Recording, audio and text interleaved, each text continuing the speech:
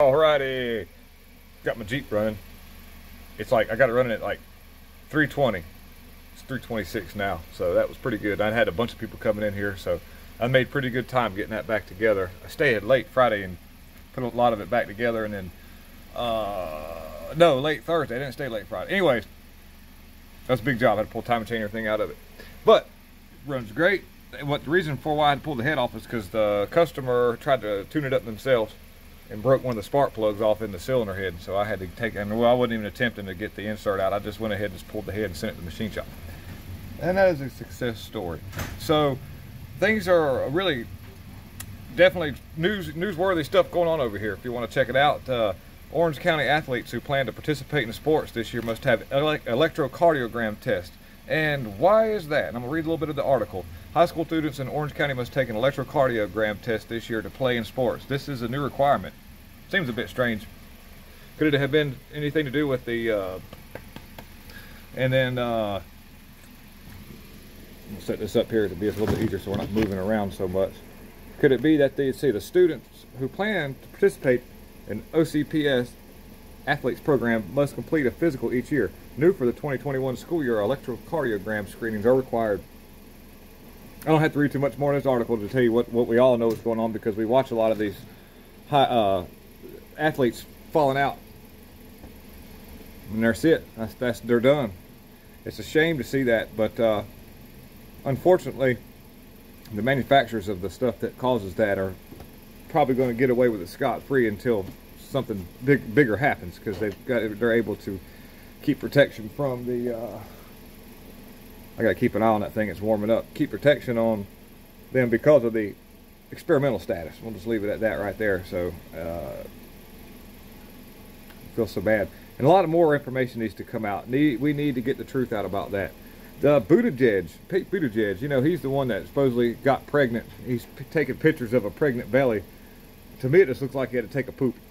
But anyways, Buttigieg tells everybody to buy electric vehicles to save money on gas. Average cost of an EV is over $55,000. They make cheaper models, but they're very short-ranged. The cost of one of these vehicles, not to mention this, like say for instance, I don't work on them. Not that I'm not against working on them. I just don't get into it right now because there's not enough of them. And I'm pretty sure when I do decide to start working on them, you can bet that I'm not going to charge my normal rate to fix these things, because there's probably going to be a lot more to it. You know, luckily I do have a little bit of an experience. I'm feeling popping off the coolant. I have some experience on an electronic background, but it would be a new territory for me to get into.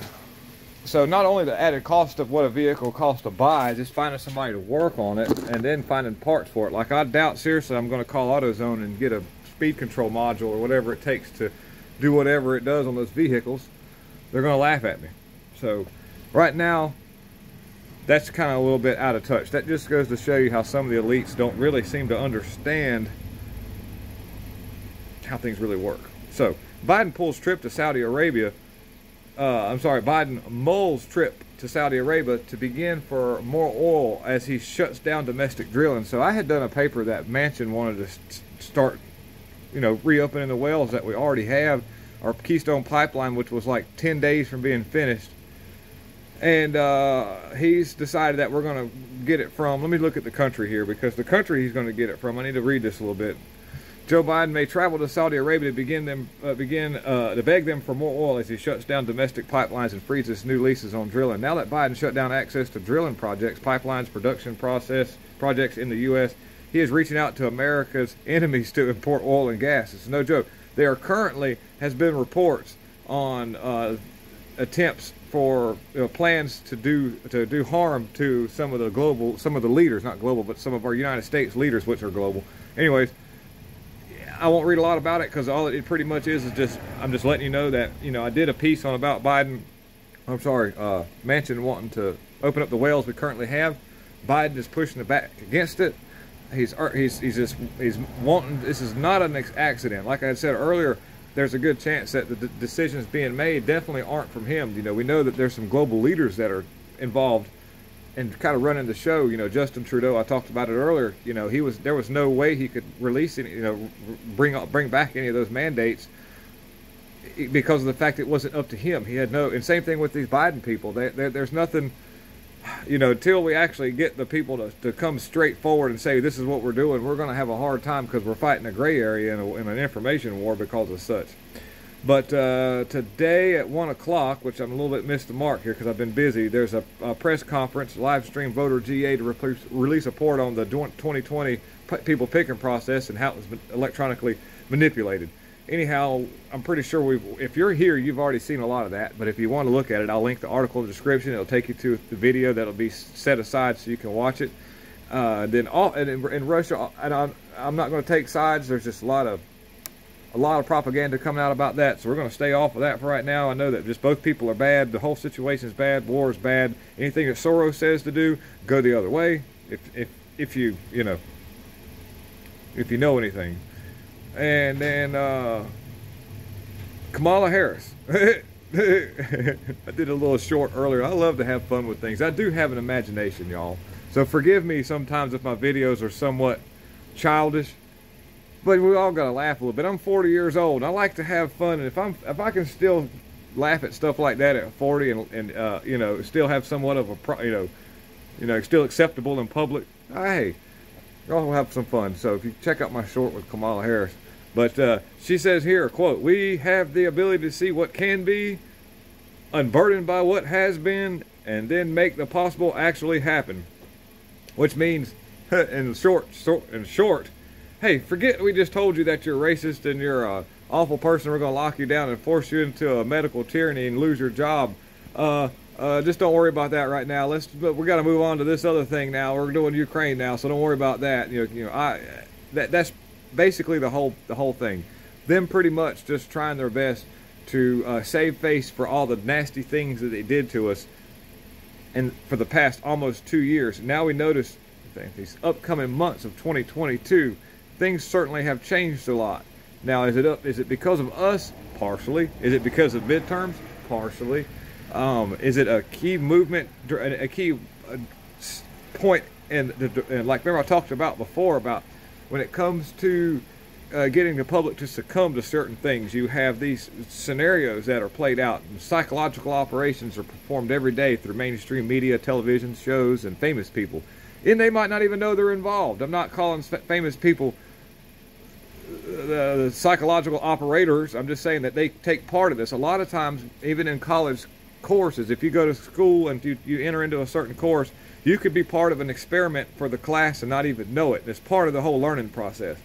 Now, the common people like us, we don't know that. We just think it's what we're watching is what, it's just either it's just BS or it's just some fictional material, just something to watch on TV. But really, a lot of these things are strategically placed on certain television shows at certain times for certain people to create certain situations. You've got to be aware of that. So remember that whenever you see all these things that are going on with how they're changing up, how they're doing things in public. What they're going to do is we're going to act like they're not doing anything and pull back all their little mandates and pull back on stuff. The option is always on the table for them to reinstate every mean thing that they're doing when it comes to medical tyranny. Now, going back to what I said earlier, things really haven't lit up as much as people think. There's a lot of tyranny happening in California. New York is letting up a lot, but it's still happening. There's a lot of states right now, like Biden said, we cannot implement these mandates on a federal level, but what we will do is try to implement them on a state level. So that means that boop, boop, boop, boop, you get on all the phone calls with all the Soros district attorneys and all the Soros grassroots elected people, and you allow for legislation to take place on a grassroots level so that they can do this. So be prepared for that to happen. And when it happens like that, usually it's not announced to the public. They have these meetings. They are public meetings, but they're scheduled at weird times. There's not a lot of advertisement so that you know that they're going on. So they kind of happen behind closed doors. So be very, very aware that the reason why you have this convoy doing what they're doing is because they need it in. The Constitution has already got it in paper that this isn't supposed to happen. The Nuremberg Code says this isn't supposed to happen, but apparently we have to have a mass reawakening so people understand that this is not supposed to be happening. So back to the whole thing. I got to check that vehicle, so I got to wrap it up. But Arizona Republicans looking to repeal language and bill changing precinct comitian Oh, I can't read that well, so don't mess with me. Election rules. Okay, just look into that right there. I can't read a lot of that language, and there's something that's going on with should be ashamed of themselves. Arizona Republicans get caught to rebuke Trump and change rules over precinct committee team. I'm sorry if some of those words just trip me up, but I'll do the best I can. Thank y'all very much. And I'll just read a little bit about this, and I'll get out of here because I know a lot of people's got stuff going on, so we'll jump out of here. Last Sunday, on February 27th, President Trump released a statement in the support of the precinct strategy, organizing and enlisting America First Patriots to the local county Republican Party committees, positions which are too often left vacant. So this was too much for some Republican elites. On Thursday, Arizona lawmakers came together to pass an emergency bill radically altering how the precinct committeemen, maybe I got it right that time, committeemen, okay, yay, we're learning together. You get to see me progress. Will be selected in the state. This assault on precinct strategy was sponsored by horrible rhino Arizona Speaker Rusty Bauer, which we know about that fool. Republican lawmakers overwhelmingly support the legislation. So anyhow, I'll put all these links, these stuff in here and all, and we're going to jump out of here and finish up this Jeep. I'm going to work late tonight. I told people I wasn't going to, but I'm going to because I've got to push through a few things. So thank y'all very, very much. If in the comments, you can just love the comments. I love seeing y'all people out there, and I'll respond as much as I can. The past few days I've been a little hit and miss because of my busyness and my time off for the weekend because I was super duper tired. But I really thank everybody. And Shannon at Devoted Patriots, we got Fox and Archibald show. I'll link stuff in the description. I'll do the best I can for links. YouTube takes them down, but bear with me because we're just out here trying to save America. So thank you all so very, very much. And lots of love to all the world. God's in control.